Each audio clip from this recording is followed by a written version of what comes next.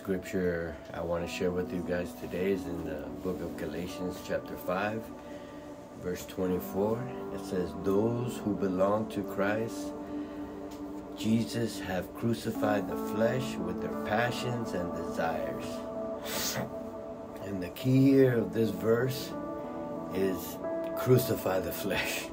You understand what I'm saying? And it's not easy. It's not easy to crucify the flesh. It says those that belong to Jesus. So today what I want to do is I want to tell you how I crucify my flesh every day so I could walk with Christ Jesus. I wake up in the morning every day and the first thing that's in my mind is the Lord.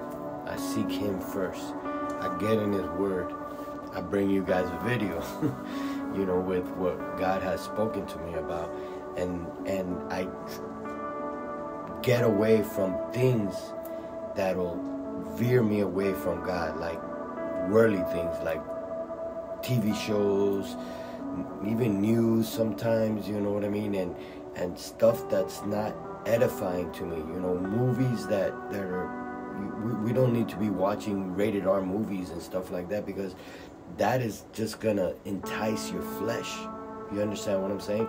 And if you want to belong, like the scripture says, you need to get away from those things.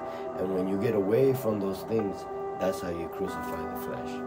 So this is the word I have for you today. God bless you.